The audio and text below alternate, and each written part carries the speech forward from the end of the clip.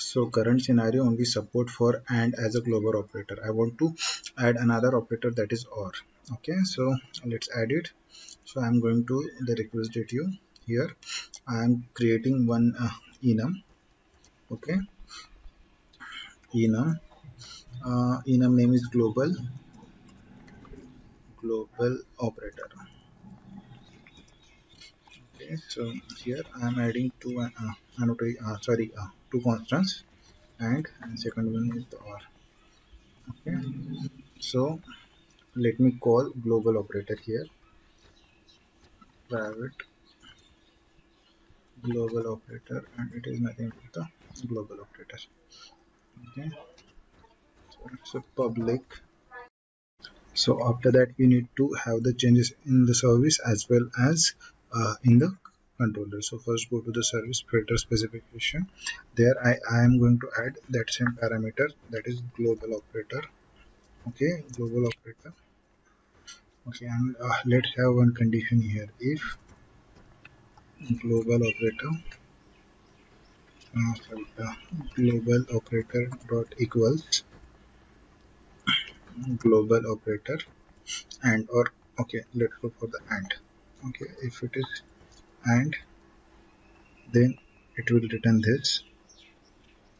Okay, otherwise what it will do, else it will return this part with OR operator. Okay, so this is how we modified it. Okay, so means what, here if you get the operator as an AND, it will return the AND query, otherwise it will return the OR query. Okay, so this is done. Let's do the changes in controller. So our method signature is modified, that's why I'm adding that parameter repository dot get global operator. So yeah, that's it, done. Let's rerun our project one more time.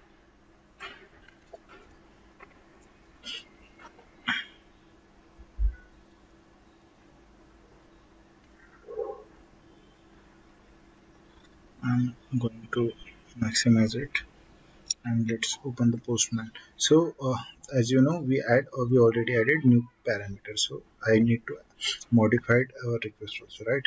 So for example, the parameter is a global operator, right? So let me copy that parameter, request it you, and it is like global operator. So I'm copying that parameter and putting it here, right? And what is the value? For example, I want to execute it for the AND. So as you know, it don't work for the AND right now. It only work for the means, yeah, because we don't have the data. That's why it is not working with AND. Okay. So if I execute, let me show you the query.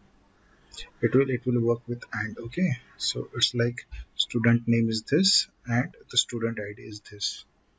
That's what we are passing. What if I change the operator? The query will change.